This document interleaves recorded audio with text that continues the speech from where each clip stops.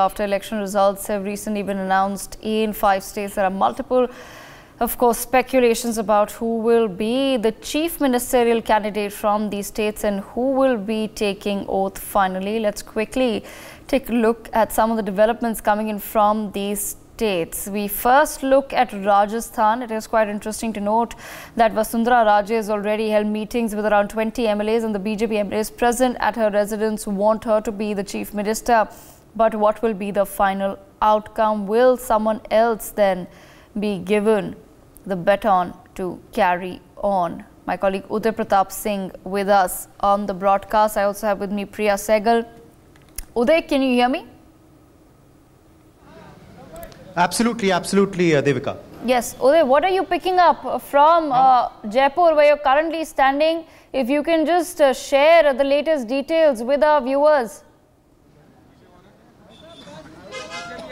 Absolutely, Devika. Right now, in fact, you can see cars are leaving from the residence of Vasundhara Raje. These are, supporters of her MLAs who just got recently elected, who are reaching one by one. That's one MLA car. There's another MLA car who you can see leaving behind me. Huge media activity here since the morning. We had broken that news, of course, on NewsX through our sources that the Vasundhara Raje camp is likely to go in for a show of strength, today and tomorrow, where, of course, the MLAs are going to be coming, who are close to her, who are supported by her, who are backing her to be the next Chief Minister of Rajasthan. About 25 to 30 MLAs estimates have reached her residence, since the morning. These include, of course, MLAs from all the way from Bharatpur to Jhalawar to various constituencies of Jaipur as well, to Bhilwara, who have, of course, been coming here, meeting her. They say when we ask them that they haven't been called, but they are coming to, congratulate her for the win and, of course, just meet her,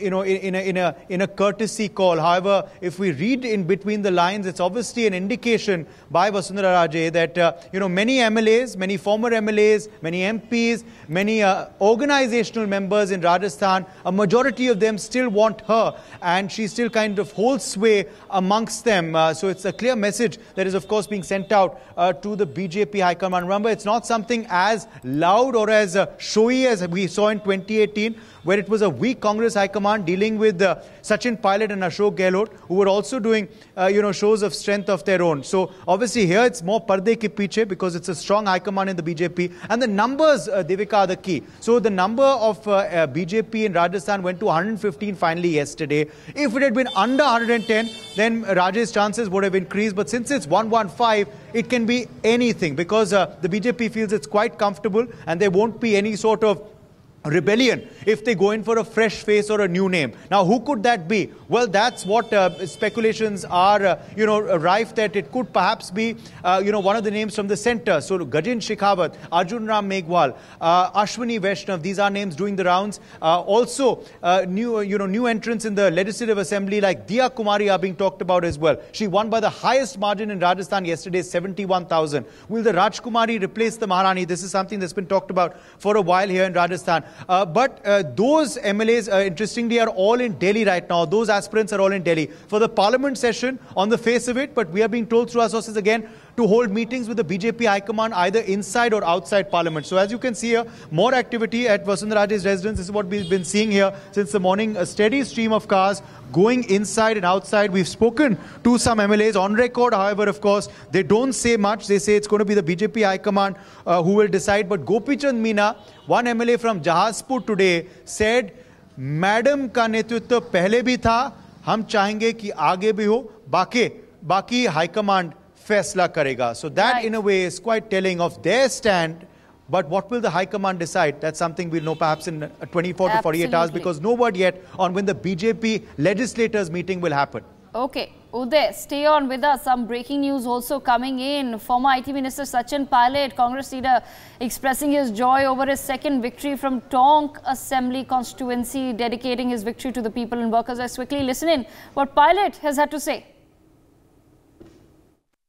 कुछ कागज तो पहले से ही party और जनता के समर्थक था। आने वाले समय में पूरी ताकत के साथ पार्टी के लिए काम करेंगे और जो नई सरकार बनेगी उसको भी जवाबदेही तय करने के लिए हम पार्टी के माध्यम से जनता के लिए काम करेंगे। सर, जो उनके उस दिन बोला आपको कहीं कुछ तथ्य में दम है, तुरंत उन्होंने जो बोला है वो बड़ा गंभीर मुद्दा है और ये चिंता का विषय। बड़े क्लोज सलाहकार है सर, जो गंभीर मुद्दा है, चिंता का विषय।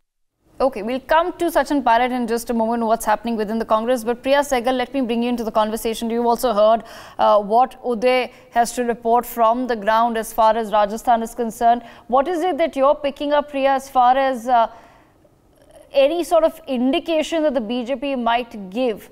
Now, they've had a very clear victory, Priya. They didn't want to go into the elections with a clear chief ministerial face, and one can understand that that strategy has worked rather well for them.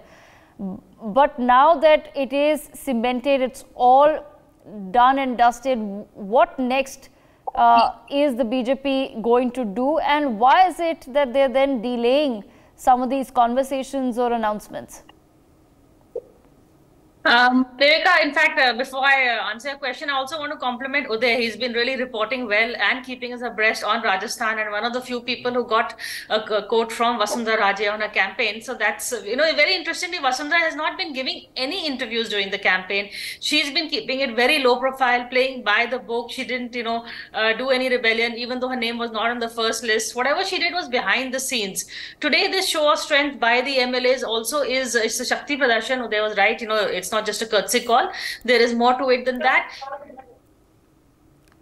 But the way the BJP works, what I'm hearing, Devika, is that her chances are pretty slim. There are a couple of other names, because अगर बनाना ही था फिर ये पंगा क्यों लेते, is what one of BJP leader told me. Then why deny her the name and the her presence on the dais as a CM face? There was a reason she was kept out. They felt there was some kind of an anti-incumbency against her. The election was fought really on the Prime Minister's name and goodwill. For him to bring Vasundhara in right now is also him ceding space to her. So I don't see that happening. The name of a very interesting name that is doing the rounds is of Balaknath, Mahant Balaknath. He is a yogi. He belongs to the same Nath sect as Yogi Adityanath. In fact, one of his star campaigners was Yogi Adityanath. He is an MP who was asked to contest the local MLA election, like a lot of ministers and MPs. He comes from Tijara, which is near Alwar, and he, he wears the saffron. And you could see even during the campaign, Devika, there were the mandatory JCBs parked nearby to show, those bulldozers that were so part of Yogi Adityanath's UP campaign. So it's the same hard Hindutva kind of image. It is also, keeping in line with the Prime Minister's plan and the BJP's plan to go into 24 with the, commitment to Hindutva, to Hinduism, to their ideology. They're going to kick off the campaign with the Ram Mandir. And what better imagery to have two saffron-colored chief ministers also on the dais with the Prime Minister in saffron robes, sorry. So that may be one reason why his name is doing the rounds. Of course, there are other names, including Raghvendra Rathore, Gajendra Shekhawat. Diya Kumari's chances, I feel, are a bit slim because she's considered too lightweight. And the whole thing of a Maharani, this is not what the BJP really wants to stand for, which is one reason why Vasundhara is also being denied. They don't want to go in for an entitled Maharani kind of a party. So Diya Kumari is too lightweight. Her time will come, but maybe not now. What I'm hearing is that Mahant Balaknath is ahead, but there are other names also doing the rounds. Devika. And at the same time, Uday, are you still with us? Yes, Devika. Okay, Uday, what are you picking up as far as Mahant Balaknath's position is concerned? Most of the key contenders, of course, some of them also were parliament members, so they're in the national capital. But Vasundhara Raje, she's staying put in her house, keeping it very low-key, as Priya pointed out, not given any interviews before the elections, not giving any interviews necessarily after the election. So she's staying there and she's putting up her show of strength, while the rest of them are in Delhi, where the High Command also is. Absolutely, Devika. The others are all, of course, there, from CP Joshi, who's the state president of the BJP, who's also being talked about as one of the possible CM faces. He left, we spoke to him yesterday evening, in fact, in Jaipur, and then he left, I think, last night itself. Rajavardhan Rathore also gave us an interview at 9 p.m. Yesterday. He also left for Delhi. Diya Kumari, I'm being told, went early this morning. But speaking about Mahant Balaknath, who Priya was also referring to, and thank you, Priya, for your compliments for our reportage as well. It's been great to have your analysis, of course, through the elections, also on NewsX. NewsX. We've tried to give our viewers the best election coverage, but Mahant Balaknath, interestingly, is being talked about, yes, as the Rajasthan's Yogi. And there were, of course, you know, the Hindutva, pitches that were made through the election, from the Kanhaiya, case in Udaipur to, of course, also, charges on the Ashok Gehlot government of minority appeasement. And all of that has worked for the BJP because it has led to this comprehensive win. There were 4, religious leaders, including Mahant Balaknath, including Narayan Giri, including Mukund Balacharya, who we also spoke with earlier today, Devika. And we spoke about, he said that now there is going to be no non-veg served in certain areas of Hawa Mahal, his constituency. Now he said there is going to be no mandir land that is going to be allowed to be taken over by mafia. So that pitch is very much worked also for the BJP. Could it lead though to Mahant Balaknath to become the CM? That is something we'll have to wait and watch for. But yes, his name is also being talked about because it has worked well for the BJP in UP, where Yogi is now one of their star campaigners in all the states. This time in Madhya Pradesh, Rajasthan, where I roamed around quite extensively, the people were saying कि मोदी जी को बुलाओ मगर बाबा जी को जरूर लाओ, because they wanted, his presence, and that is actually translated into votes as well for the party. It's not merely been crowds itself. So those are other names that are doing the rounds. Of course, there are dark horses like Om Birla also who are being spoken about. Remember, he's from Kota. So it's a plethora of names. Perhaps in the next 24 to 48 hours, sources tell us, a BJP MLA's meeting will be called. Observers will be appointed. Right now, no MLA has got a call. I spoke to several of them today. The Congress, interestingly, which has lost Rajasthan, has convened its meeting of its MLAs for tomorrow 11 a.m. They're already going into introspection mode. Perhaps tomorrow decision will be taken on who will be the leader of opposition. Will it still be Ashok Gehlot, or will it be Sachin Pilot, or someone else who will be the leader of opposition? That is also something to watch out for. Very interesting developments that are taking place in Rajasthan. Uday, we have to quickly move across to the other states as well. Let's just listen into a conversation that Uday has had with a leader from Rajasthan. Let's quickly listen in.